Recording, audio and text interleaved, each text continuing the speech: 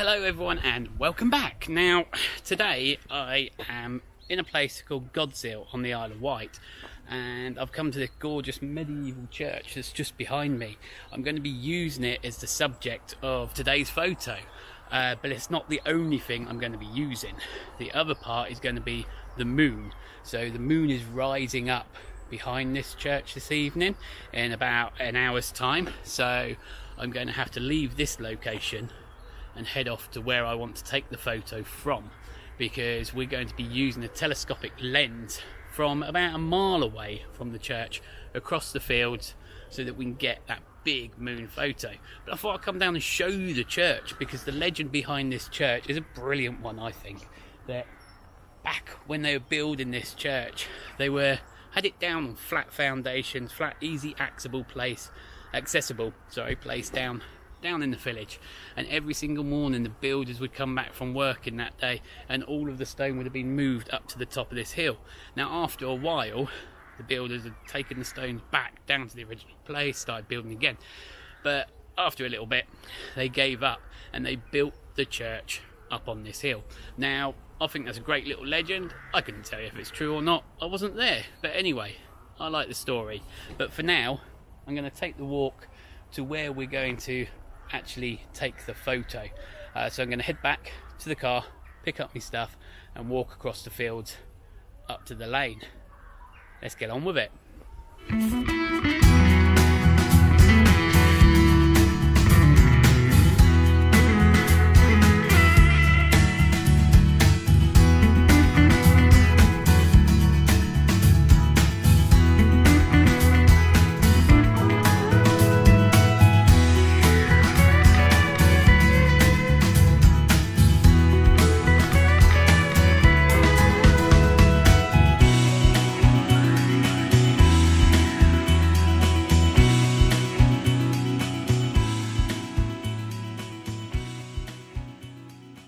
Come up to the location where I'm wanting now. We are roughly a mile away from the church.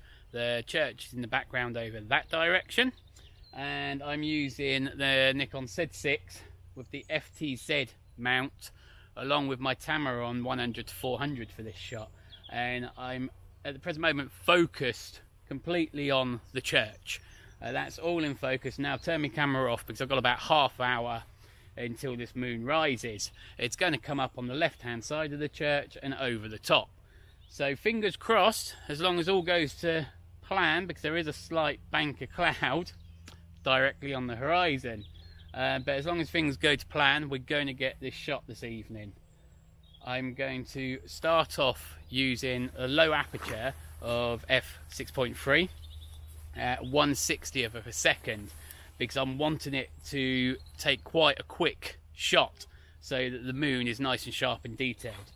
But yeah, we're going to hang around for a bit and see what happens. The moon is absolutely gorgeous. It's now up on the right hand side of the church, and the church is lit up absolutely lovely. So I'm going to take a few more shots, and then what I'm probably going to do afterwards is, once I get these home, I'm going to run it through Lightroom and take you through the process of how I edit my moon shots, and you can see the final photo then. Now what I'm going to do first of all is just hit auto, and it already brings the picture to life slightly, but I'm still not 100% happy with this, so I will first of all is do the crop, and now that will show you and show me, because I want the photo to finish this size, how the big moon happens. So you've got the whole area here with the houses, the field, the church and the moon, but I only want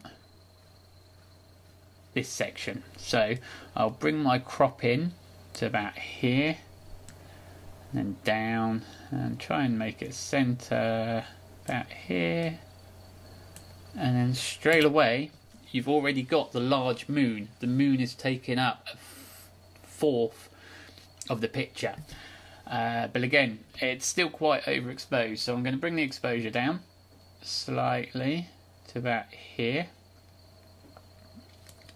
and the contrast I'm going to bring it down a bit. I don't like adding too much contrast. Majority of the time I remove a bit of contrast just to flatten out the image. Now this is like just too dark and horrible. So here we go. The highlights, shadows, whites and blacks, the auto's done that for me, and I'm happy with what they've decided to use. So I'm going to leave them. Texture is the next one, and I'm going to bring that up quite a bit because I like to bring the detail out in the building. And then the clarity, I'm just going to add a tiny amount of clarity, not too much. And then the dehaze, just a bit of that.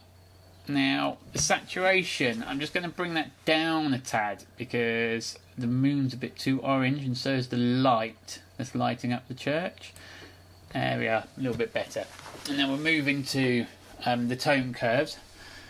And here I'm going to bring the highlights down to about -40 because it is evening time and I want a darker look.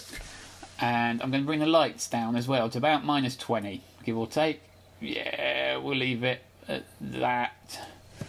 And then the darks and the darks and the shadows, I'm going to pop that down to about -15.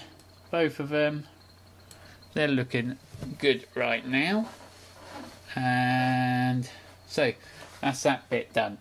We're then going to pop down to the sharpening. I'm going to hold down Alt and use the mask in here to bring up what I actually want sharpening, because here this effectively is telling you to sharpen the whole picture, which is not what I want to do. So I'm going to bring that masking up to about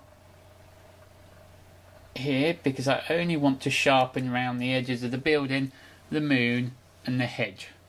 And I'm going to bring that up to about 80. Don't really need to add any noise reduction. I'm happy with the quality of the photo. Turn these two on as always. You can see I used my Tamron 100 to 400 on this. And the auto's okay. Not the auto, sorry. That's alright, my effects. And the last bit I'm going to do is just hit the saturation here on the blue primary round about just short of 50, and it gives me more of a pop, that like a colour that I enjoy. So, and then the last bit, I'm just going to put a circular just to darken the moon slightly, and then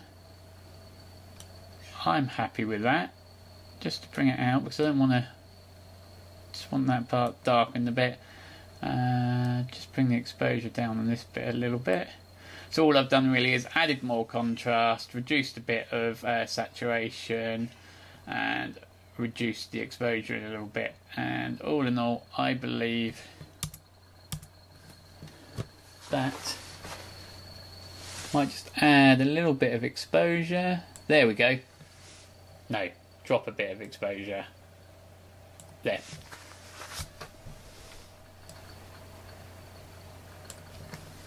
I'm happy with that, and that is how we create the large moon with a good foreground. Thank you everyone for watching, and if you are enjoying the content I am giving out to you, please hit the subscribe button and don't forget to give me a thumbs up. So until next time, see it, capture it and make it yours.